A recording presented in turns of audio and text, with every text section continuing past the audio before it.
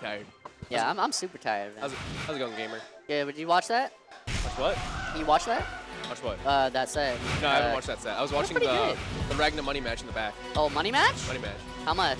Like $6. $6? Damn. People just throwing money into the pot. First to what? First to 5? First to 5? Yeah, something like that. I might throw some cash in there. I definitely can barely see it in the background. So what is this? This is Wong Baron. Wong Baron? Yeah. Okay.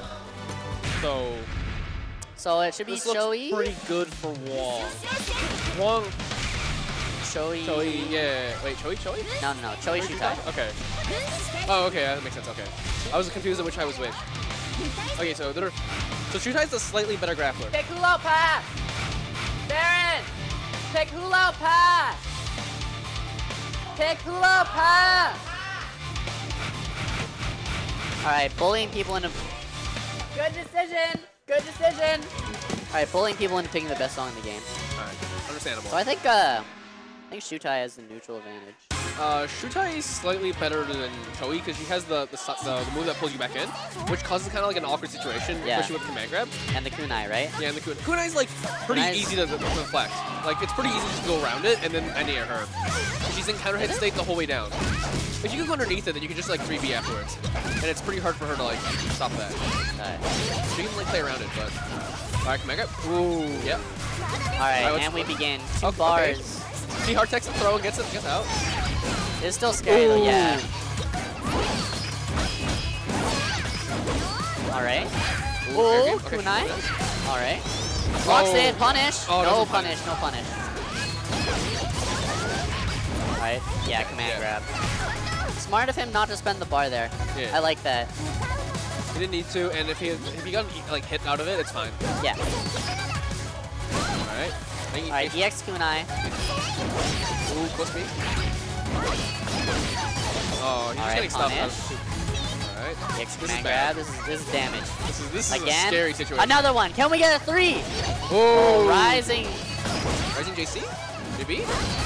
Oh, okay, that hit. Yeah. Alright, maxi punish. Ooh, no special cancel. Just get air. Yeah. Wow, and 2 quick ones for Wong. Yeah. Wong's very scary. God, I can't hear anything over that people in the background. I'm definitely just hearing them over the mic. There you go. Okay. So, Baron needs to be a little bit more calm about neutral. He's hitting a lot of buttons, and some of them aren't the right buttons sometimes. Like 5C is a little risky to just like whip out like that. Ooh, yeah, they're just kind of mashes. Goes out an early EX command grab, wake up throw. Ooh, okay, yeah. Oh yeah, counter hit too. He was mashing. I don't think he knows that EX command grabs invul. No, I don't think so.